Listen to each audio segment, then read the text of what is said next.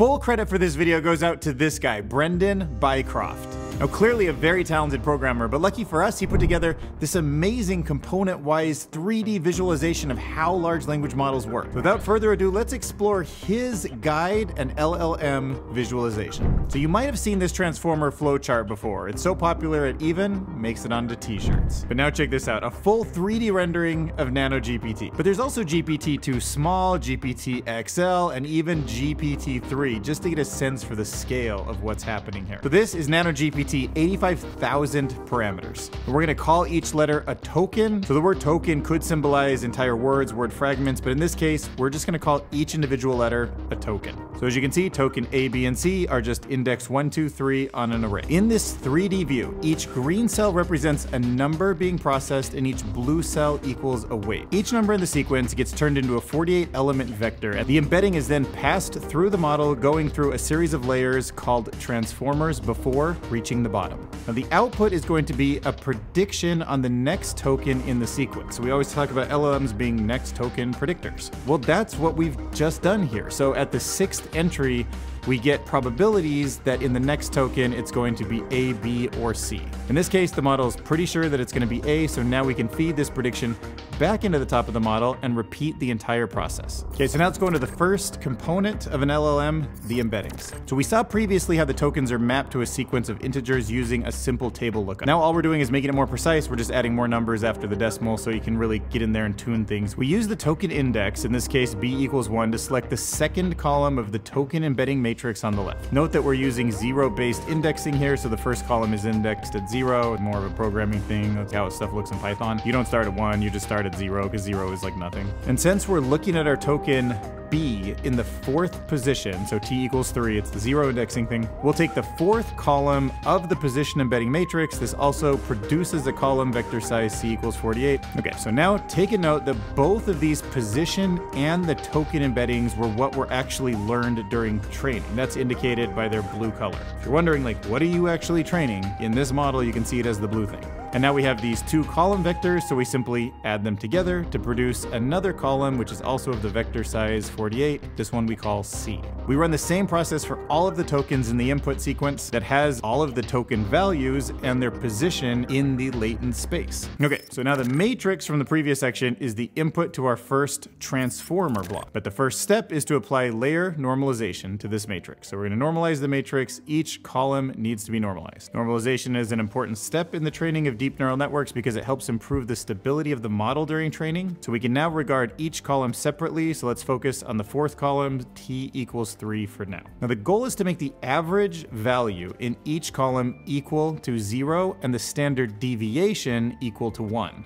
To do this, we have to find both of these quantities for the column and then subtract the average and divide by the standard deviation. That doesn't make sense to you, it doesn't matter, it's just math, but imagine a bunch of things of different lengths and they're all just squeezed down so that they all kind of fit together the same size. Okay, so the variance in the model is simply the standard deviation squared, and then there's that epsilon term, which is there to prevent any division by 0 and breaking the model. We compute and store these values in our aggregation layer since we're applying them to all the values in the column. Now, finally, once we have the normalized values, we multiply each element in the column by a learned weight and then add a bias value, which results in our normalized value. Now we're going to run the normalization operation on each column of the input embedding matrix, which we just talked about, and the result will be the normalized input embedding, which is now ready to move on to the next step and be passed into the self-attention layer. Attention is all you need. That's what makes the magic of GPT-4.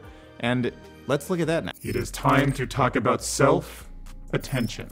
It's not an exaggeration to say that self-attention layer is the heart of the transformer and all of the GPT magic. It's a phase where the columns in our input embedding matrix talk to one another, basically determine what matters and what doesn't. Because right now, everything's like on equal footing. All the columns can be regarded independently. But to do this, the attention layer is made up of several heads. So let's just focus in on one of them so you can get a sense of what it's doing. Now, the first step is to produce 3 vectors for each of the columns from the normalized input embedding matrix. These vectors, in this case, are Q, K, and V vectors. The query vector, the key vector, and the value vector. Now, to produce one of these vectors, we perform a matrix vector multiplication with a bias added.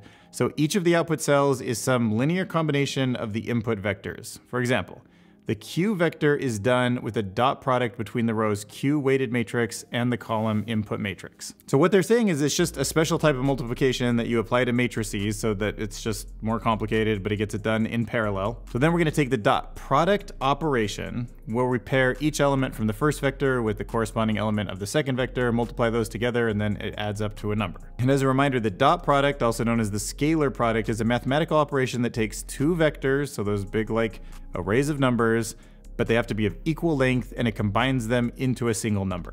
Okay, now this is a general and simple way of ensuring that each output element can be influenced by all of the elements in the input vector. So where that influence is determined by the weight, hence its frequent appearance in neural networks. Now we're just gonna repeat that operation for each of the output cells, Q, K, and V vectors. And you're probably wondering like, what do we do with these new vectors? Well, here is a hint. Key and value, which is what you'll hear in Python, where you're like a key value pair. They're reminiscent of the dictionary in software. Then you can query them or just look it up. Like it's a pairing, like this goes with that. So you go find this and then you see what that is. But in this case, instead of just returning what it's connected to, the single entry, we're actually returning some weighted combination of the entries. So that's part of being like, that's important, but like, let's incorporate all the things around it and the things that we've seen before. So that's why you're getting a sense for like, what's more important than what else, but it's very probabilistic. You can think of it more like a distribution. So to find that weighting, so what we should give our attention to, we actually take the dot product between the Q vector and each of the K vectors. Then we normalize that weighting before finally using it to multiply with the corresponding V vector and then adding them all together. So the K and V entries of our lookup table are the 6 columns in the past, and the Q value is the current time. Okay, so we do some more math here, some more dot products, and we end up with the attention matrix. Okay, now for reference, these dot products are a way of measuring how similar, like the similarity between two vectors. So if they're very similar, the dot product will be very large. If they're very different, the dot product will be small or even negative. Whoa, so this is totally new to me, but I guess the idea of only using the query against past keys makes this a causal self-attention. That is, that tokens can't see into the future. Because you only want it to look at past data to make a prediction, so they're cutting that out. Another element is that after you take the dot product, you also divide by the square root of A, where A is the length of Q, K, and V vectors. That's a scaling mechanism, so you're kind of normalizing it to prevent large values from dominating the normalization. So now finally we can produce the output vector for our columns t equals 5, and we can look at the t equals 5 row of the normalized self-attention matrix, and for each element, multiply the corresponding V vectors of the other column element-wise, just one by one. So let's watch that now. Oh my gosh, look at that. Multiplying them all element-wise, one by one. Okay, and then we can add all of these up to produce our output vector. And it's cool because now this output vector will be dominated by V vectors from columns that have high scores. We have something to pay attention to. Now that we know the process, let's run it for all the columns.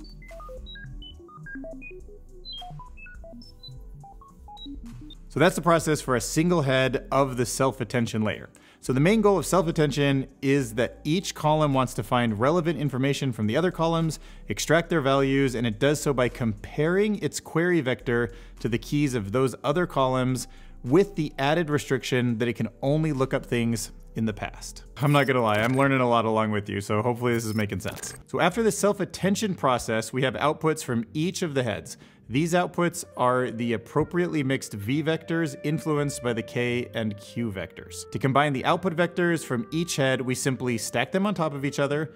So for time t equaling 4, we go from 3 vectors of length A equals 16 to 1 vector of length C equals 48. Now, it's worth noting that in GPT, the length of the vector within a head, so where A equals 16, is equal to C divided by the number of heads. This ensures that when we stack them back together, we get the original length of C again. Now from here, we actually perform the projection. What we're gonna get is the output of the layer. Now this is gonna be a simple matrix vector multiplication on a per column basis, like a similar operation to what we did in the first part. Okay, now we have the output of the self-attention layer, and instead of passing this output directly into the next phase, We first add it element-wise to the input embedding. So this process, denoted by the green vertical arrow, is called the residual connection or the residual pathway. Like layer normalization, the residual pathway is important for enabling effective learning in deep neural networks. Now, with the result of the self-attention in hand, we can pass it into the next section of the transformer, the feed-forward network. So the next half of the transformer block after the self-attention is the MLP layer, which means multi-layer perceptrons. I know it's a bit of a mouthful, but here is a simple neural network with 2 layers. Like with self-attention, we perform a layer normalization, just keep everything nice and compact there and evened out.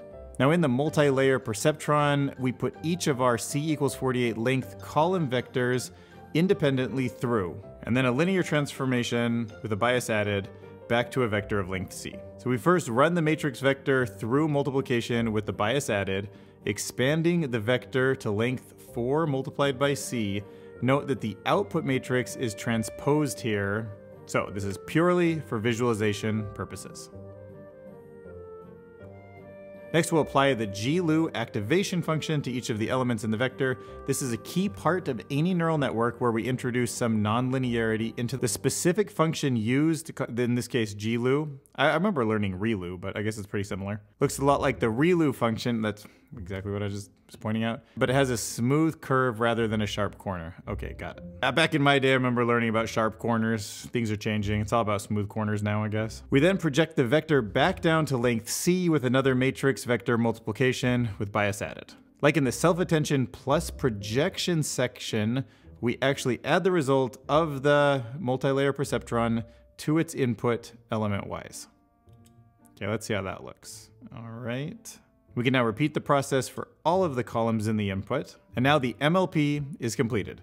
We now have the output of the transformer block, which is ready to be passed in to the next block. Oh my God! Wow! And what is that next block? The transformer. Boom, that's it. Pretty simple, actually. That's a completed transformer block you just saw. So these form the bulk of any GPT model and are repeated a number of times, with the output of one block feeding into the next continually in a residual pathway. As is common in deep learning, it's hard to say exactly what each of these layers is doing, but we have some general idea. The earlier layers tend to focus on learning lower level features and patterns. Like if you think about a bunch of photos, there's certain things like the edges, like where things go really drastically from like light to dark, the edges of like a cartoon or of a photo. Then with a lot of photos, you'll see patterns emerge like faces have eyes or zebras have stripes. Or sometimes they're just more general, like shadows are usually cast downwards starting from the top. Sun and light tend to be above things, and that kind of is an overall pattern you're seeing in pretty much every image. Like if you look at some of that weird deep dream stuff where like eyeballs and noses are like looking all super cosmic and kind of hippie-like. And then the later layers are learning to recognize and understand higher level abstractions and relationships. In the context of natural language processing, the lower layers might learn something like grammar or syntax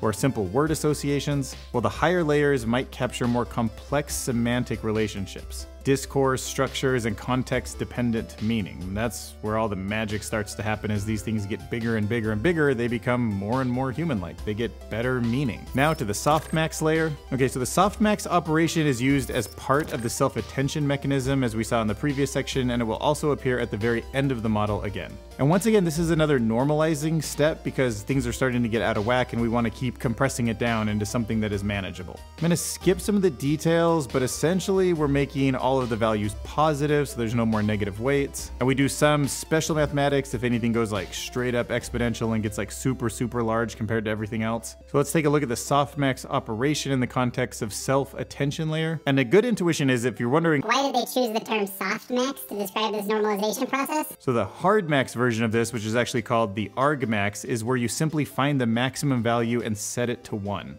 And then it assigns 0 to all the other values. So it's just like 1, everything else is 0. It's just like very binary. So in contrast, Softmax is more detailed. Like how we were using floating point numbers before to get more detailed. Softmax is a softer version in terms that due to the exponentials that are involved in Softmax, the largest value is emphasized and pushed towards 1, but it's more of a spectrum. it still maintains a probability distribution over all of the input values. So you get a more nuanced representation that captures not only the most likely option, but also the relative likelihood of other options. Now we finally made it to the end, the very last block called output.